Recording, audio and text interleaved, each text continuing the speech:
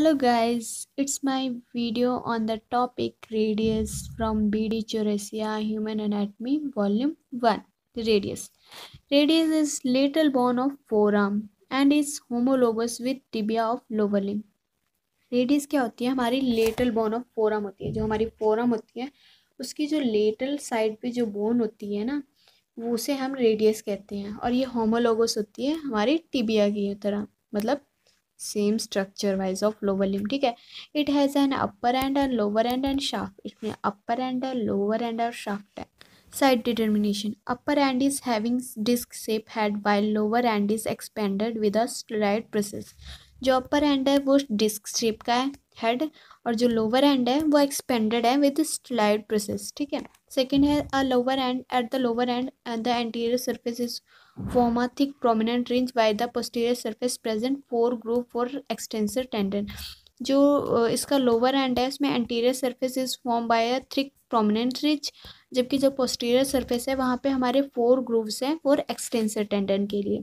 Third है the sharpest border of shaft is medial border and is close to the neck is present radial tuberosity. जो हमारा medial border होता है ना radius में, वो शार्पेस्ट बॉर्डर होता है इसका, और नेक के पास हमारी एक रेडियल ट्यूबरोसिटी होती है. Lower and present are tubercle on the posterior surface is called dorsal tubercle of Leicester.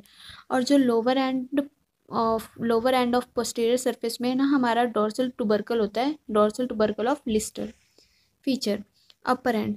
The head is disc shape and the lower cover with highline cartilage. जो हेड होता है वो डिस्क शेप होता है और highline cartilage से cover होता है. It has a superior concave surface which is articulate with capitulum of humerus at the elbow joint. और इसके जो सुपीरियर सरफेस होता है वो कनकेव सरफेस होता है, और वो हमारी कैपिचुलम के साथ आर्टिकुलेट करते हैं, जिसे हम फोबिया भी कहते हैं. जो हेड का सुपीरियर सरफेस जो कनकेव सरफेस होता है उसे फोबिया भी कहते हैं.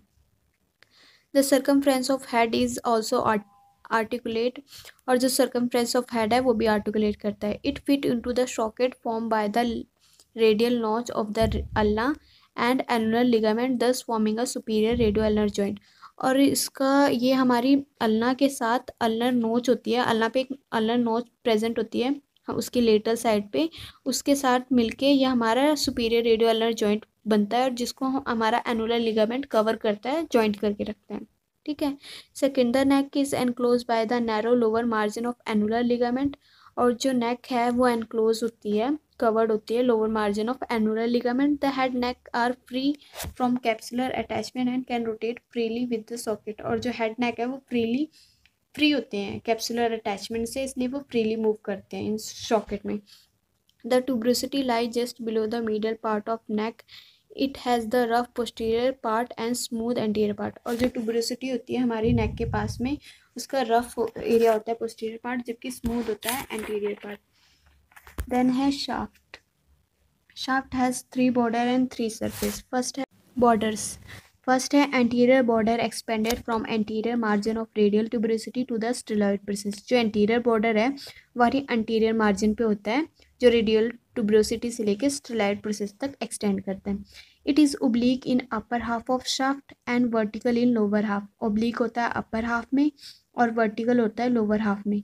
The oblique part is called anterior oblique line. और जो ओब्लिक पार्ट होता है उसे एंटीरियर ओब्लिक लाइन कहते हैं. Lower vertical part is crust like. Second है the posterior border is a mirror image of anterior border. जो पोस्टीरियर बॉर्डर होता है वो मिरर इमेज होती है एंटीरियर बॉर्डर की. ठीक है. But is clearly defined only in the middle 1/3. और जबकि ये क्लियरली डिफाइंड होता है मिडल 1/3 पर. The upper oblique part is known as posterior oblique line. और इसमें जो अपर ओब्लिक पार्ट होता है पोस्टीरियर का, उसके पोस्टीरियर ओब्लिक लाइन कहते हैं, जैसे कि एंटीरियर में एंटीरियर ओब्लिक लाइन थी. थर्ड मीडियल और इंट्रोसिस border is a sharpest border of 3. और जो मीडियल बॉर्डर और इंट्रोसिस बॉर्डर है वो शार्पेस्ट बॉर्डर है. इसे इंट्रोसिस बॉर्डर इसलिए कहते हैं क्योंकि हमारी मीडियल बॉर्डर ऑफ रेडियस और लेटर बॉर्डर ऑफ अल्ना के बीच में इंट्रोसिस मेम्ब्रेन होती है, इस वजह से. ठीक है. It extend from radial tuberosity above to the posterior margin of ulnar नोच. और ये एक्सटेंड करती है अबव रेडियल ट्यूबरोसिटी से लेके बिलो अल्नर नोच तक, पोस्टीरियर अल्नर नोच तक. ठीक है. The इंट्रोसिस membrane is attach to it's lower 3/4. और जो इंट्रोसिस मेम्ब्रेन होती है वो लोअर 3/4 पे अटैच होती है. In its lower part, it's form the posterior margin of elongated triangular area. Next है surface. फर्स्ट है anterior surface lie between the anterior and इंटोशियस border. जो एंटीरियर सरफेस है वो हमारी एंटीरियर और इंटोशियस मतलब एंटीरियर और मीडियल बॉर्डर के बीच में जो सरफेस है वो हमारा एंटीरियर सरफेस है. अ nutrient foramen open in its upper part and directly upward. जो न्यूट्रिएंट फोरामेन है वो ओपन है अपर वाले पार्ट में, ठीक है, और डायरेक्टली अपवर्ड है. The nutrient artery is a branch of anterior इंटोशियस artery. और ये न्यूट्रिएंट आर्टरी भी प्रेजेंट होती है और anterior interosseous branch of anterior interosseous artery. Second है posterior surface lie between the posterior interosseous border. और जो पोस्टीरियर सरफेस है वो हमारी बिटवीन पोस्टीरियर और इंट्रोशियस बॉर्डर मतलब पोस्टीरियर और मीडियल बॉर्डर के बीच में जो एरिया है वो पोस्टीरियर सरफेस है. देन है lateral surface between the anterior and posterior border. It show a rough area in its middle part. और जो लेटरल सरफेस है वो हमारी लाई करता है एंटीरियर एंड पोस्टीरियर बॉर्डर के बीच में जो एरिया होता है उसे हम लेटरल सरफेस कहते हैं, ठीक है. Lower and. The lower and is widest part of the bone. It has 5 surface और इसमें 5 सरफेस होते हैं. The anterior surface is in the form of thick prominent ridge. और जो एंटीरियर सरफेस होता है वो थिक प्रोमिनेंट रिज होता है. The radial artery is पाल्पेटेड against this area. और यहाँ पे हमें रेडियल आर्टरी पाल्पेट होती है. The posterior surface is present 4 groove for the extensor tendon. The dorsal tubercle of Leicester lie lateral to the oblique groove. जो posterior surface है वहाँ पे हमारे 4 ग्रूव है फॉर एक्सटेंसर टेंडन के लिए. और डॉर्सल टुबरकल ऑफ लिस्टर लाई करता है lateral to the oblique groove, ठीक है. थर्ड है medial surface is occupied by the ulna नोच of the head of ulna. और जो मीडियल सरफेस है वो ऑक्यूपाई करता है बाय द अल्ना नोच ऑफ हेड ऑफ अल्ना का, ठीक है. फोर्थ है the letter surface is prolong down to form a steroid process. और जो लेटर सरफेस होता है ना हमारा इसका रेडियस का वो नीचे प्रोलॉन्ग करता है डाउनवर्ड स्टेरॉइड प्रोसेस का, ठीक है. फिफ्थ है the inferior surface bear a triangular area for the scaphoid bone and a medial quadrangular area for ल्यूनिड bone. This surface take part in forming wrist joint. और जो inferior surface होता है हमारा radius का वो हमारी ट्रायंगुलर एरिया होता है फॉर स्केफॉइड बोन के लिए और मिडल क्वाड्रिएंगुलर एरिया होता है ल्यूनेट बोन के लिए. और यही जो 2 बोन और ये मतलब कि ये तीनों बोन मिलके हमारी रिस्ट जॉइंट बनाते हैं. देन है अटैचमेंट्स. फर्स्ट है the bicep brachii inserted into the rough posterior part of the radial tuberosity. The anterior part of tuberosity is covered by the bursa. जो बाइसेप ब्रेकियाई है वो हमारी इंसर्ट करती है posterior part of radial tuberosity, ठीक है. और जो the anterior part of tuberosity जो है वो बर्सा से कवर होती है. सेकेंड है supinator is inserted into the upper part of letter surface. Supinator हमारा upper part of letter surface पे इंसर्ट करता है. थर्ड है pronator teres is inserted into the middle of letter surface. और जो प्रोनेटर टेरिस है वो मिडल ऑफ लेटर सरफेस पर इंसर्ट करती है. फोर्थ है ब्रेकियोरेडियलिस inserted into the lower part of letter surface just above the steroid process.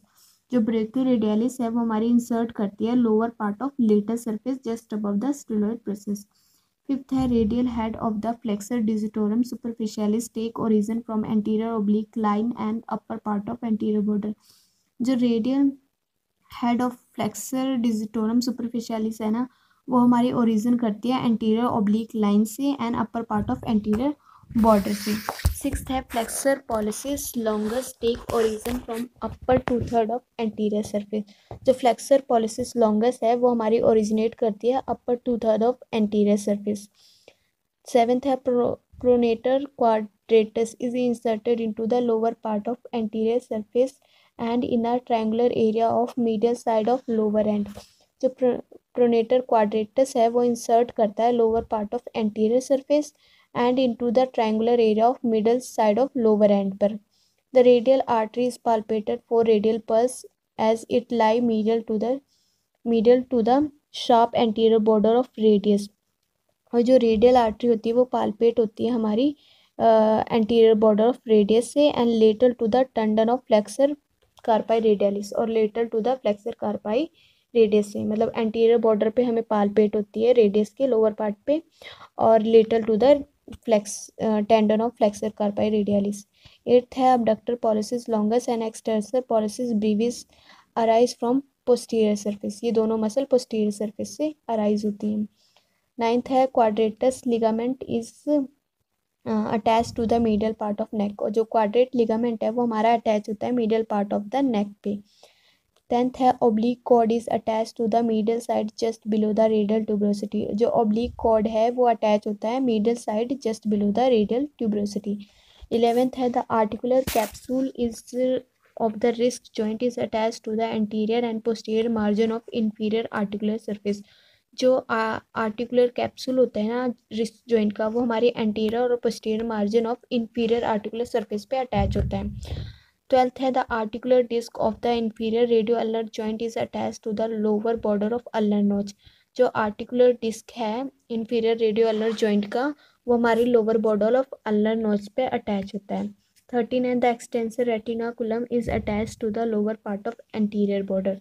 जो extensor retinaculum है वो हमारी अटैच होती है lower part of anterior border पे. 14 है इंट्रोसिस membrane attach to the lower 3/4 of इंट्रोसिस membrane. जो इंट्रोसिस मेम्ब्रेन है वो हमारी अटैच होती है लोअर 3/4 ऑफ इंट्रोसिस बॉर्डर पे. 15 है the first groove between the crust like lower part anterior border and स्टेलॉइड process give passes of abductor pollicis longus and extensor pollicis ब्रीवियस. जो first groove होता है between the crust like lower part और anterior border and स्टेलॉइड process, वहाँ से हमारी abductor pollicis longus और extensor pollicis ब्रीवियस मतलब पास होती हैं. 16 है the second groove between the स्टेलॉइड process and the dorsal टुबरकल give way to the extensor कार्पाई radialis longus and extensor कार्पाई radialis ब्रीवियस. जबकि जो सेकंड ग्रूव है between the स्टेलॉइड process and dorsal टुबरकल, वहाँ से हमारी extensor कार्पाई radialis longus and extensor कार्पाई radialis ब्रीवियस के tendon पास होते हैं. 17 है the third oblique groove medial to the dorsal टुबरकल give pass to extensor pollicis longer. जबकि थर्ड ओब्लिक ग्रूव जो ग्रूव है उस मीडियल टू द डोर्सल टुबरकल से हमारी एक्सटेंसर पॉलिसिस लॉन्गस का टेंडस पास होता है. 18. The fourth groove on the medial aspect give passes to the tendon of extensor digitorum, extensor indicis, posterior introsus nerve, anterior introsus artery. जबकि जो fourth groove है on the medial aspect give passes of tendon, वहाँ से हमारे जो tendon पास होते हैं वो extensor digitorum, extensor indices, posterior interosseous nerve and anterior interosseous artery पास होती है. 19. In addition, the junction of lower end of radius ulna pass the tendon of extensor digiti minimi. जबकि जो lower end of radius और ulna से है वहाँ से हमारे extensor digiti minimi के टेंडन पास होते हैं. 20. Lastly, in relation of ulna between the head and styloid process transfers the tendon of extensor carpi ulnari. और जो last relation है ulna के साथ है between इसके head और styloid process transfer the head of extensor carpi ulnaris. These are 6 compartment under extensor retinaculum of wrist. और जो हमारे रिस्ट के जो एक्सटेंसर कार्पाई रेटिनाकुलम है, एक्सटेंसर रेटिनाकुलम है, वहाँ से 6 कंपार्टमेंट होते हैं जो कि 4 रेडियस के लिए होते हैं, 4 in the relation of radius. ठीक है. 5th at the junction of radius और अल्ना, 5th रेडियस और अल्ना के जंक्शन पे होता है. 6th टू द अल्ना, 6 वो अल्ना के रिलेशन में होता है. It's self between the head and स्टेलॉइड process, head और स्टेलॉइड के प्रोसेस के अल्ना के. Then है ossification. The shaft ossify from primary center which appear during the 8th week of development. जो shaft है वो हमारी primary center से ossify होती है, वो हमारी 8th week में develop हो जाती है intrauterine life में. The lower end ossify from the secondary center which appear during the first year and fuse at the 20 year. It is growing end of bone. और जो लोअर एंड है वो ossify करता है सेकेंडरी एंड से और ये फर्स्ट ईयर में अपेयर होता है और फ्यूज हो जाता है 20 ईयर में. ठीक है. The upper and had ossify from secondary centre which appear 4 year में फ्यूज 18 ईयर. और जो कि अपर एंड हेड है वो ऑसिफाई भी होता है, वो भी ऑसिफाई होता है सेकेंडरी सेंटर से, वो अपेयर 4 ईयर में और फ्यूज हो जाता है 18 ईयर में. Clinical anatomy. The radius is commonly gate fracture about 2 centimetre above the lower and Collins fracture. और जो रेडियस का फ्रैक्चर होता है ना हमारा above the lower and above the 2 centimetre, उसे हम कॉलिस फ्रैक्चर कहते हैं. This fracture is cause by the fall on outstretch hand. और ये हमारी आउटस्ट्रेच हैंड की वजह से होता है. The distal fragment is displace upward backward. The radial tuberosity process come in lie proximal to the ulnar ulnar steroid process. और जो डिस्टल फ्रेगमेंट होता है वो मूव कर जाता है अपवर्ड बैकवर्ड, और रेडियल स्टेरॉयड प्रोसेस मतलब कि लाई proximal to the ulnar steroid process, मतलब प्रॉक्सिमल आ जाता है to the ulnar steroid process से। It normally lie distal to the ulnar steroid process, जबकि ये डिस्टल होता है, नॉर्मली डिस्टल ही होता है अल्नर स्टेरॉयड प्रोसेस से, जबकि कॉलेज फ्रैक्चर में ये प्रॉक्सिमल आ जाता है अल्नर स्टेरॉयड प्रोसेस से। If the distal fragment gate displace एंटीली it is called Smith fracture, जबकि स्मिथ फ्रैक्चर में उल्टा होता है, जो डिस्टल फ्रेगमेंट होता है वह एंटीली आ जाता है, उसे स्मिथ फ्रैक्चर कहते हैं। और जबकि जो डिस्टल फ्रेगमेंट अपवर्ड और बैकवर्ड चला जाता है उसे हम कॉलेज फ्रैक्चर कहते हैं। A sudden power jerk of hand of child may dislodge the head of radius from grip of ulnar ligament। जब हम सडन बच्चे को हैंड से ग्रिप करते हैं, ऊपर की तरफ खींचते हैं, तो जो उसका हेड ऑफ रेडियस है वो अल्नर लिगामेंट से निकल जाता है, और वो निकल जाता है। This is known as subluxation of head of radius, और इसे हम subluxation of head of radius कहते हैं, जिसे हम पुल्ड एल्बो भी कहते हैं। The head come normally be felt in the hollow behind the lateral epicondyle, behind feel होता है। ओके गाइस, हमारा रेडियस कंप्लीट हो गया है। अगर आपको मेरी वीडियो अच्छी लगती है तो प्लीज़ इसे लाइक, सब्सक्राइब्स और शेयर ज़रूर करिए। Thank you.